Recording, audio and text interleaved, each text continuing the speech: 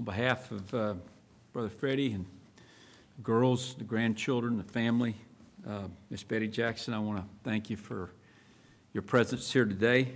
I know there are several pastors in the audience. I'm Wayne Woods, by the way. I am honored, highly honored, to be able to ask to lead this service today. I was Miss Betty's pastor for 10 years. First Baptist Alma took a chance on a young 34-year-old young man who'd never pastored a church before, and gave me the privilege of staying there 10 years and falling in love with this family, along with a lot of others. But if you're a pastor here today, you know what I'm saying is, in a minute, is true, that you come to these circumstances, and no matter how many times you come to it, you always have a sense of holy reverence and the realization that ultimately whatever words you say, and you want to be faithful to say words that are always true, obviously, but words that are also encouraging and even challenging. But you know, if you've done this very long, that it's not really my voice that needs to be heard today. It's the Spirit of God Himself that needs to speak. And for that reason, I want to open our time together by reading a couple of verses from the Old Testament, and then also likewise from the New, and then leading us in prayer, and then introducing one of three songs that has been requested by the family today. Book 4 of the Psalms starts, it's a prayer of Moses, the man of God, Psalm 90. I'm not going to read all the verses, but the ones I do read will probably be very familiar to you. And I think I hope you'll see why I feel drawn to them today. Lord, you've been our refuge in every generation. Before the mountains were born, before you gave birth to the earth and the world, from eternity to eternity, you are God. You return mankind to the dust, saying, "Return, descendants of Adam. For in your sight, 1,000 years are like yesterday that passes by, like a few hours of the night. Our lives last 70 years, or, if we are strong, 80 years. Even the best of them are filled with struggle and sorrow. Indeed, they pass quickly, and we fly away. Therefore, teach us to number our days carefully," which I think Miss Betty understood, "so that we may develop wisdom in our hearts. Satisfy us in the morning with your faithful love, so that we may shout with joy and be glad all our days. Let your work be seen by your servants, and your splendor by their children.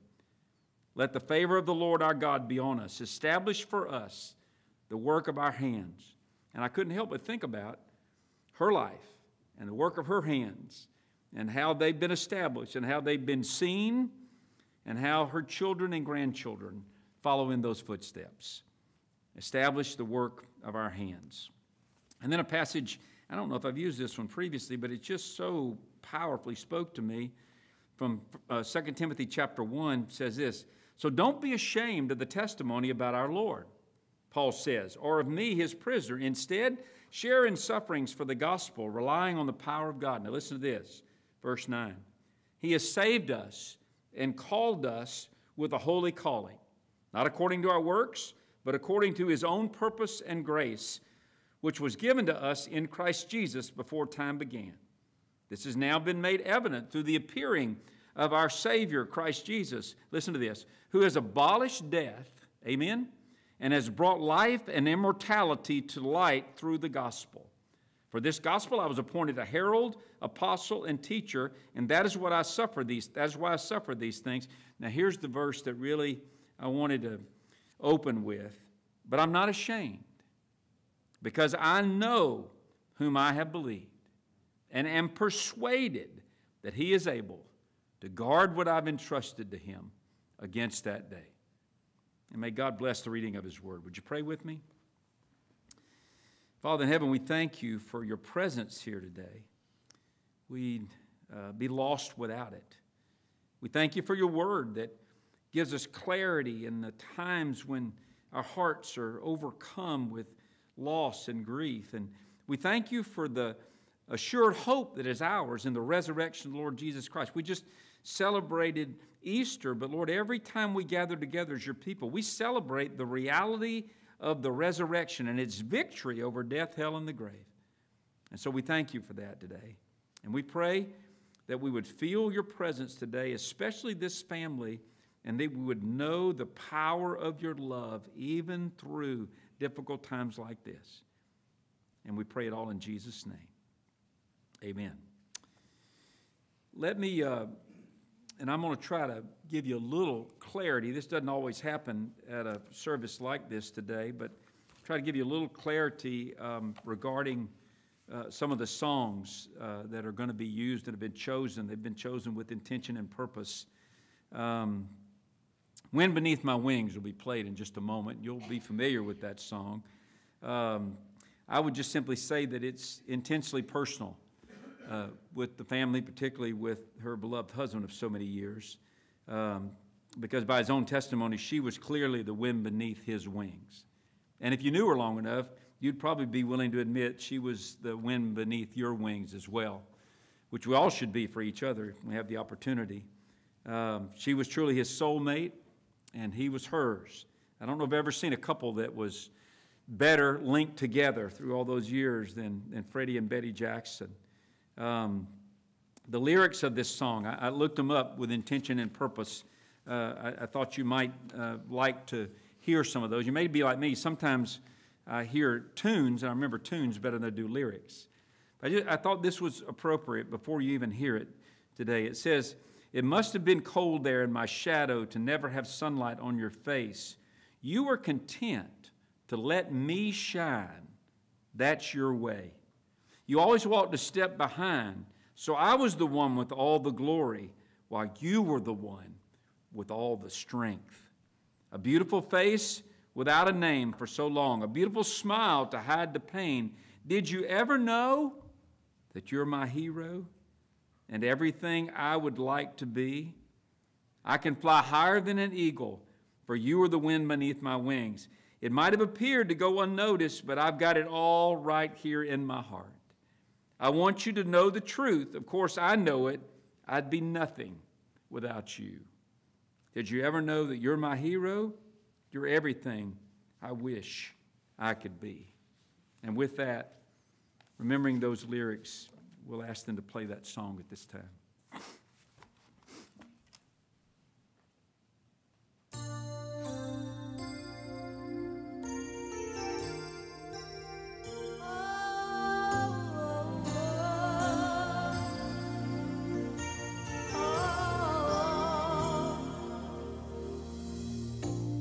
Must have been cold there in my shadow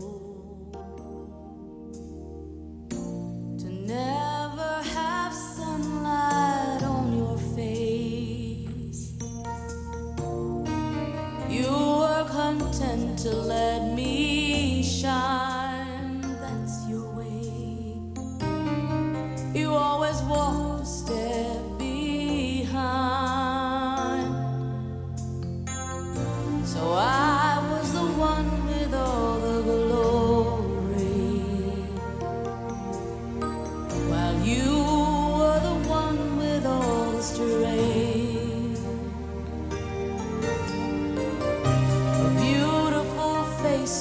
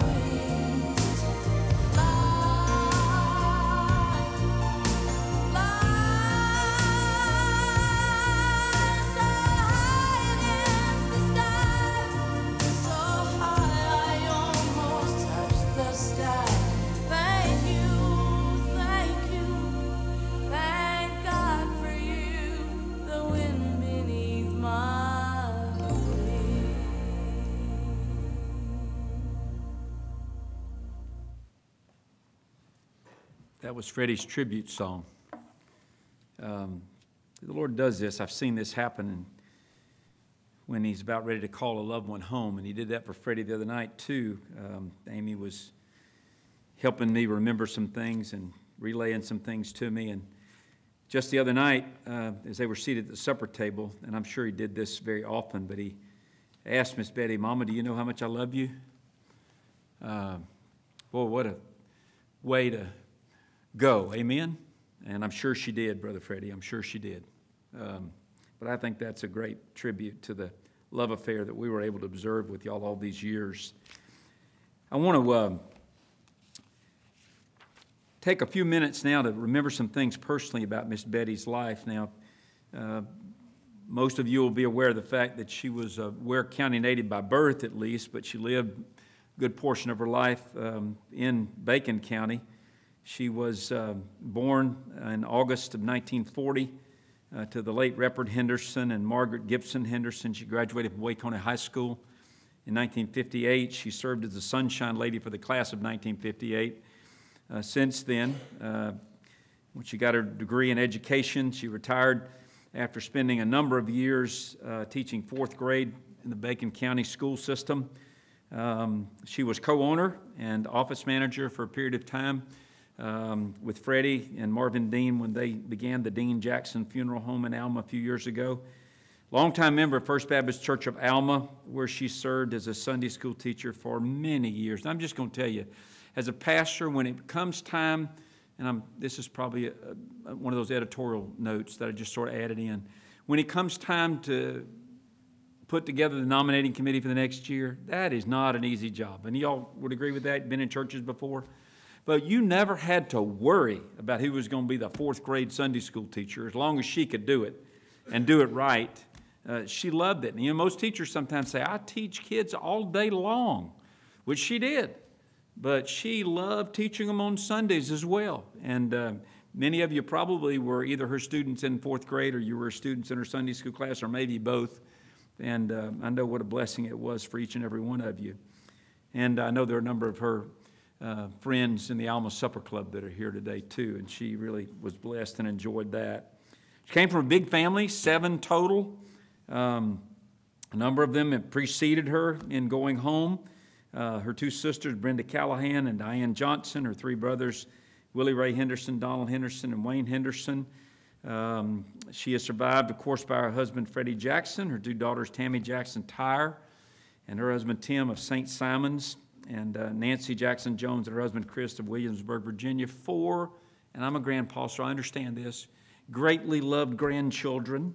Abby Tyre Patton, Gage of Atlanta now, Camille Jones of Williamsburg, Maggie Tyre of Augusta, and Jackson Jones of Lansing, Michigan. 1 brother, Charlie Henderson, and Linda of Ellenwood, Georgia, and numerous nieces, nephews, and other relatives. Now, all that being said, I want to talk to you a few minutes this morning, and this may sound, or this afternoon, it may sound cliche, but if it does, then so be it. Okay, I'm going to connect our thoughts for a few minutes at this point of this service around 3 topics: faith, family, and friends. Okay? And that you say, well, that's a preacher thing. It's not. It's just when I thought about her life, I couldn't think of anything better to try to help for a few minutes summarize her life. And first and foremost is faith. Miss Bette believed it, and more importantly, Miss Bette lived it. I don't have any doubt that one of the first things that she heard Jesus say to her just a few days ago was, "Well done, good and faithful servant," Matthew 25:21.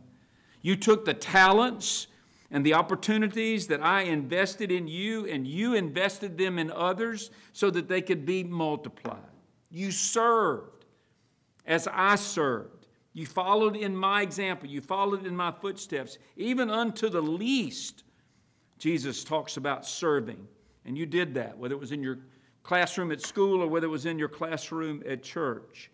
You have been a clear example, I think Jesus would tell her, of someone whose faith and faithfulness show, and you don't have to worry about it. Freddie was talking about the other night when those moments just before she left this earth, they had both gone to brush their teeth, and they were coming back to their sitting room area there, and He knew something was unusual because she was moving down. She was moving into the room quicker than normal.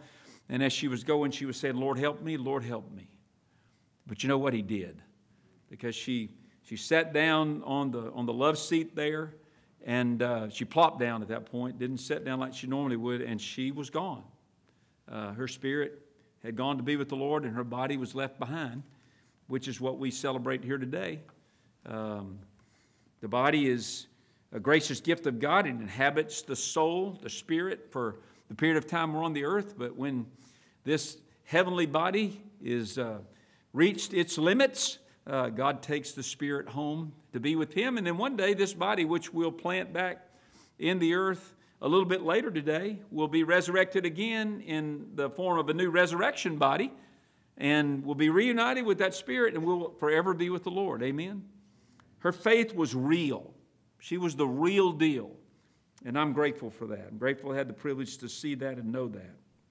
But secondly, and maybe more time spent on that, is family. And these are some comments. I had a little bit of help here. Brother Freddie, y'all may be surprised, even the girls. Some of your grandchildren helped me here. We sort of schemed a little bit against you. But I hope these will be things that will really bring a smile to your face and joy to your heart. Most selfless lady I've ever known. That came from one of her daughters, and all of us would be able to say amen. She supported her children and her grandchildren in whatever they did. She was their chief encourager and cheerleader. Attended every special event that she was able to attend. They won't have any doubt about the fact that they knew that Nanny is what they called her, that they knew Nanny loved her. Not just because she told them, which she did, but more importantly, I think, because she showed them, both in word and in deed. She leaves, as a result, behind a legacy of faith and faithfulness, of love and grace and loyalty that is a gift that no amount of money could purchase. Amen? And then Amy Burkett helped me a little bit, Brother Freddie's niece, Freddie and Betty's niece.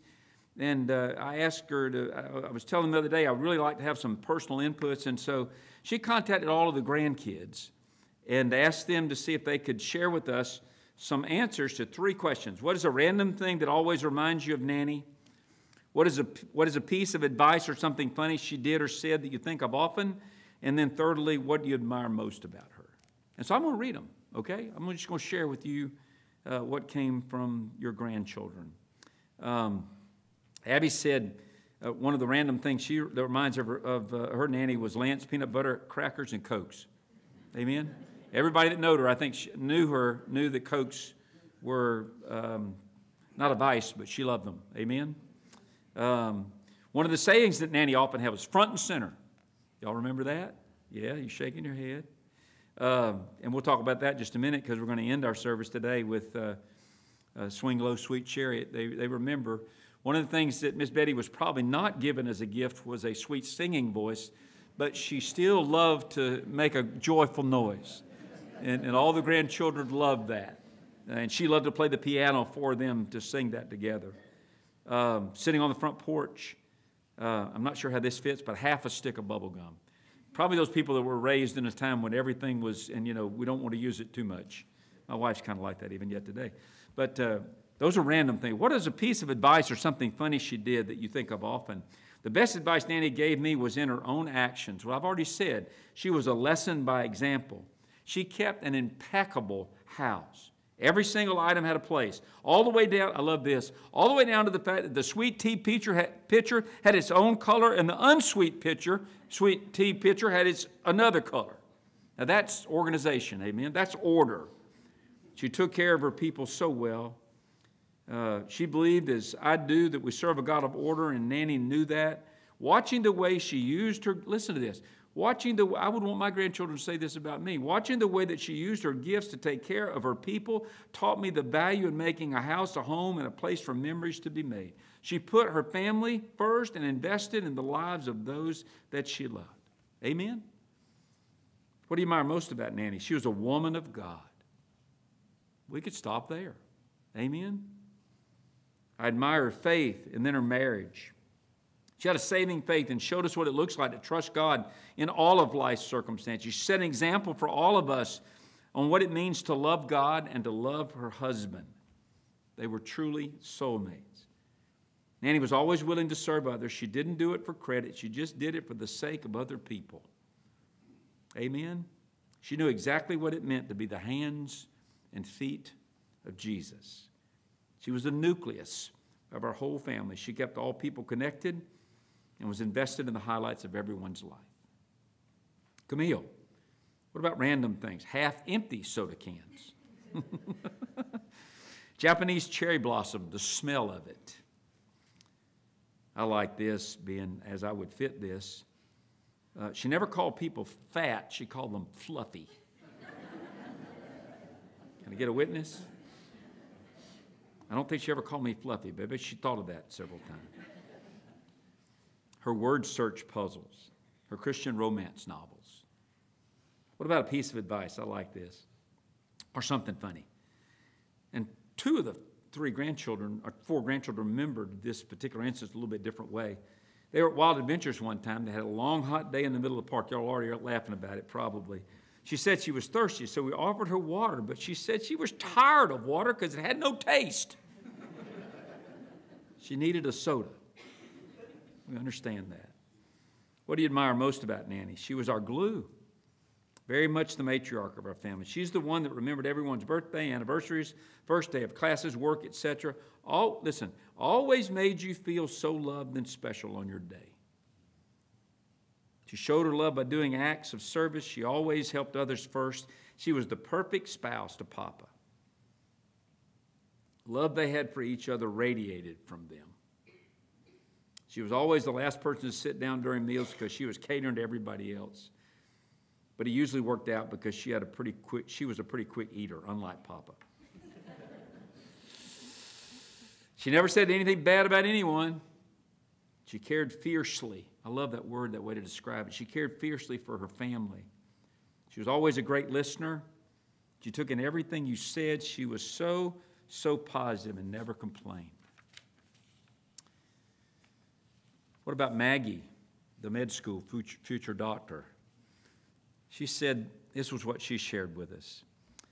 I love this. Whenever I pass a cop on the highway, I always think of when I went on a trip with Nanny when I first got my license. She told me to set the cruise control at 15 over and you'd be safe anytime you pass a cop. I love it. I love it. Oh, here's a good one too.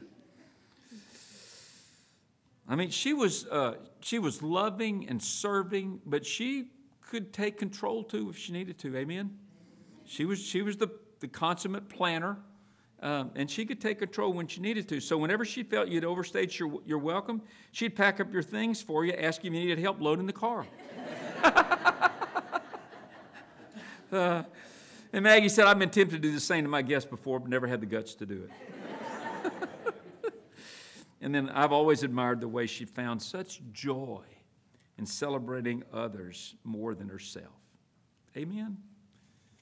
I hope you are hearing these words the way that I did and being blessed by what these special grandchildren shared. And then the boy of the group, Jackson. Freddie was telling me the other day that he was partial to the girls, but Bette was maybe a little more partial to the boy. I don't know if that's true or not, but you see. This was Jackson. What is a random thing you always reminds you of Nanny? I've always reminded of Nanny, and you know this is true. I think the egg house, you call it the egg house, is filled with puzzles that she's put together. A lot of Coke puzzles through the years. But he said he was always reminded of Nanny whenever I see a puzzle, no matter where I am. She loved her puzzles so much, and watching her put them together was always so much fun. Seeing the puzzles all over her house also reminds me that even though she is gone, there will always be remnants and memories of her. Amen? That's good. What about a piece of advice? It might not have been the same trip, but it was another trip to Wild Adventures. In the middle of the summer, she was hot and flustered. Mama went to go get her some water. Nanny had forgotten Mama's name for the time being. So when someone asked her about getting water, all Nanny could muster was, oh, what's her name? I mean, I get there sometimes. Don't remember your child's name. Everyone thought it was so funny, so whenever I personally forget someone else's name, whether it's a guy or girl, I just always say, oh, what's her name? Nobody else understands it, but I get a smile out of it as a result. What do you admire most about Nanny? Nanny's the most loving person I've ever known. She would go above and beyond with just about everything she did so her family felt welcomed and loved. From the little things like remembering that what each grandchild liked to eat, to giving us calls to check in on us. She knew my favorite pie, and I can testify to that too, was pecan pie. So every single time we came down, there was always a homemade pecan pie waiting for me. I've eaten a lot of pecan pies that weren't made by Nanny, and none of them will ever compete with hers. She was an incredible chef. I'll never forget any of her home-cooked meals. I've looked forward to stuffing my face every breakfast, lunch, and dinner when I was in her presence. Can you see that she deeply loved, fiercely loved, that's the way one said, her family, and invested her life in you? And you have a legacy that has shown you how you can do the same thing with yours as you move forward. Amen? Well, faith, family, and friends. Now listen, I entered her life about maybe almost 35 years ago, Freddie, when, like I said earlier, this First Baptist Alma took a chance on a young 34-year-old, and I'm sure she was with you because Freddie was one of those gullible people on the search team at the time who came to hear us preach in view of a call, and I'm sure Miss Bette was there with them. And the thought occurred to me, she made everybody, Amy may have said this, she made everybody feel special if you knew her. I mean, you didn't have to, you made her family members feel special, but if you knew her, she made all of us feel that way. Amen?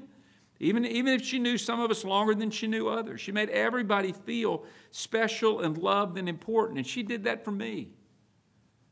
I mean, what a blessing it was to be her pastor those years, and I can't tell you. You can understand if you're here as a friend, and I'm sure you are, Bette Jackson. You know what I'm talking about. Would to God that we could have more friends like she was a friend to us. Amen? That's the kind of friend that we're supposed to be to each other, and she's leaving us a great example. Family, faith, family, and friends. I think it's a good way to summarize a life faithfully lived, investing our opportunities and our gifts in others and bringing glory to God in the process. The second psalm that's been chosen is one of her favorites and probably as well yours. It's Beulah Land. And she loved to play it on the piano for all of her family to sing along. I was reading somewhere this week, thinking about Beulah Land. I was reading a word by a great saint of years gone by, Jonathan Edwards, that said this. And I thought about it with regards to Beulah Land, and it's powerful. It says, death can only infinitely enhance our experience of the love and joy of the presence of God. Amen? So for the believer, we can only experience what we've never been experienced before to the maximum extent possible when we go to be in His presence. I've said many times before to people in services like this and other places, I really believe in the split second, Brother Freddie, that her spirit was called home to be with Him. She had a wonderful life. She loved her family. She enjoyed her friends. But in the split second after she left that body, she is more fulfilled than she could ever have possibly been here on this earth. And it's all because of her relationship with Jesus that she could look forward to going home to Beulah Land. Listen to this song.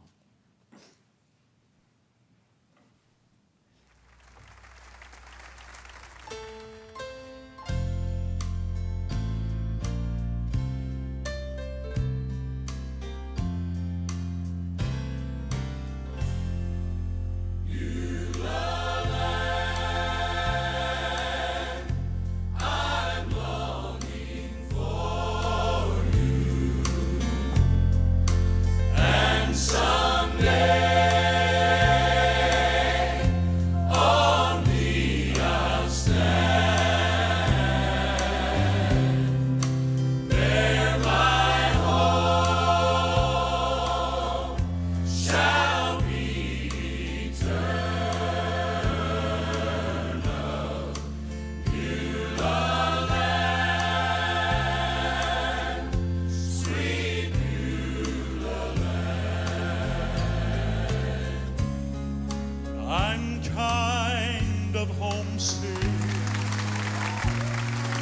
for that country to which I'd never been before. No sad goodbye will there be spoken, or time won't matter anymore.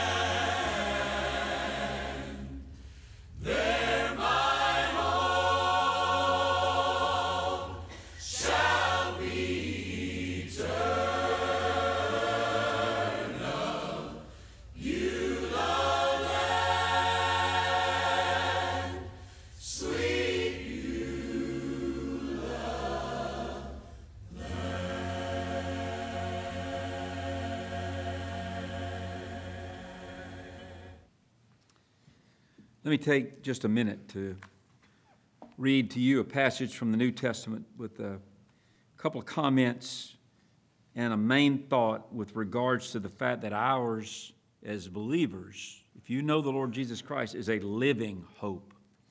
And that word hope is unique in the New Testament language. It is a profound certainty. It's not anything that may or may not happen, and that's what we have in the Lord Jesus Christ. And this is the way Peter describes it. And if we don't have a living hope, may I just be completely frank with you today? Then what we're doing here will bring comfort to the family, but it's really, in the grand scheme of eternity, somewhat of a waste of time. Our hope is in the Lord Jesus Christ, and He's alive. That's what makes our hope alive. That's what made her hope alive. So this is what Peter says in 1 Peter 1. Blessed be the God and Father of our Lord Jesus Christ. Because of His great mercy, He has given us new birth. You have to be born again into a living hope. How? Through the resurrection of Jesus Christ from the dead. Amen? And, verse 4, into an inheritance that is imperishable. Everything on earth is perishable. Undefiled, everything on earth in some form or another is defiled, and unfading. Everything on earth begins to fade from the moment it is in existence. And these things, this inheritance, is kept in heaven for you. Verse 5, you are being guarded by God's power through faith for a salvation that is ready to be revealed in the last time. So here's the picture. This living hope that ushers us, but through the new birth and the power of the resurrection, ushers us into this relationship with the Lord Jesus Christ, gives us an inheritance that cannot be taken away from us. And not only is it reserved for us, but we are being protected and guarded through God's power to make it to that place. That gives you great joy at a time like this, to know somebody who's passed has had that kind of faith in this living hope. You rejoice in this, even though now for a short time, if necessary, you suffer grief in various trials. Why? So that the proven character of your faith, more valuable than gold, which though perishable is refined by fire, may result in praise and glory and honor at the revelation of Jesus Christ. Though you've not seen him, you love him. Though you're not seeing him now, you believe in him. And you rejoice, I love this, with inexpressible and glorious joy, because you're receiving the goal of your faith, the salvation of your souls. The goal of Miss Bette Jackson's faith was not just that she would live this life and be such a blessing to us, but the goal of Miss Bette Jackson's faith was at the end of this life, whenever it might come, she might, through her living hope, receive the inheritance of eternal life in the very presence of the Lord Jesus Christ. Amen? That's what she's done. And I celebrate. I'm thankful for that because I too share that living hope, and I look forward to seeing her again. That's the confidence that we can have as Christians. Well, there's one last song. Before I introduce that, let me say again how much I appreciate the opportunity and privilege of being here today. And on behalf of the family, let me say to you how much I know they appreciate not only your presence here today, but so many others that have brought food and made telephone calls and certainly prayed. One of the things that's been so hard about COVID is that God has made us for relationships, and we've had to spend a long period of time not experiencing those relationships the way that we really are made to. And maybe that's changing a little bit now, but when these kinds of circumstances happen in the lives of people that we love, friends that we have, being there is a way to express your love for them and your thankfulness for the relationship you've been given with them. Well, the last song is Swing Low, Sweet Chariot. And it was one, I think I mentioned already, that Miss Bette used to enjoy singing to her grandchildren when they were young. Even if she didn't sing it really well, she sang it with all of her heart, and that's what mattered. And we want to hear that. And then I'll come back and we'll close in prayer and we'll be dismissed. Listen to this. Well, I looked over Jordan and what did I see? Coming for to carry me home. A band of angels coming after me. Coming for to carry me home. Swing low, sweet chariot, coming for to carry me home. Swing low, sweet chariot, coming for to carry me home. Well, I'm sometime up and I'm sometime down, coming for to carry me home. But still my soul is heavenly bound, coming for to carry me home. Swing low, sweet chariot, coming for to carry me home. Swing low, sweet chariot, coming for to carry me home.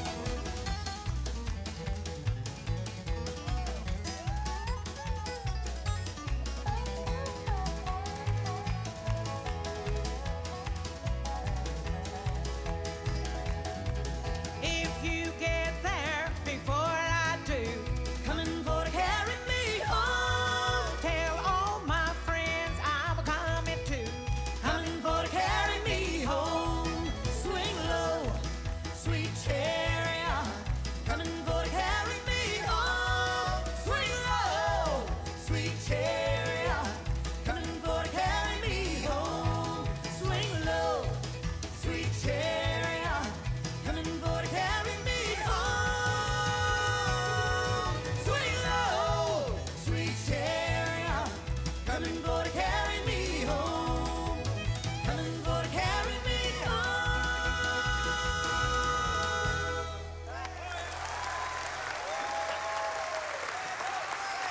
I need to make a little bit of a correction. Is Daryl Sutton here? Where's Daryl? Daryl, would you come up just a minute? I'm going to give you an opportunity to say something because I'd forgotten it. Would you mind closing us in prayer too when you're finished? Would you feel comfortable doing that? Yes, I would do that. All right, thank you. To say that I loved my Aunt Betty is an understatement.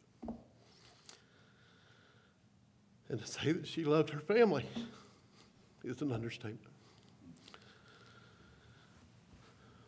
The Henderson family, over for 31 years ago, she lost her mom and dad. She lost her brother, Wayne. She lost her brother, Donald. And she lost my brother's mama in a terrible accident. For 30-something years, she was filled in as my mama. I talked to her all the time. I got advice just like her kids did. I got a couple porch talks. Those were always interesting. She told me the things that I needed to hear. They were always right. I followed a few of them that turned out good, and I followed a couple of them I didn't, and it didn't turn out good. So when good family members give you advice, listen, because it means something. But one of the things that she did that I'll never forget is that I had 3 kids. 2 of them were born when my mother died. The other was born later. And every year on their birthday, there was a card from Aunt Bette. She gave them all $1 for every year she was old, and they never were late. And they always said, from love from Aunt Bette and Uncle Freddie, and remember your mama, because she didn't want them to go without having that. Because that's the way she was, she built in for my mama. And I'm going to miss her, but I'm sorry. I woke up this morning, and I had this image in my head, and I had to share it because I know that when she took her last breath, at the next second, she was in heaven. And I had this vision of her standing around Wayne and Donald and my mama. They were all smiling and said, "Thank you for loving my family. I'm going to miss her."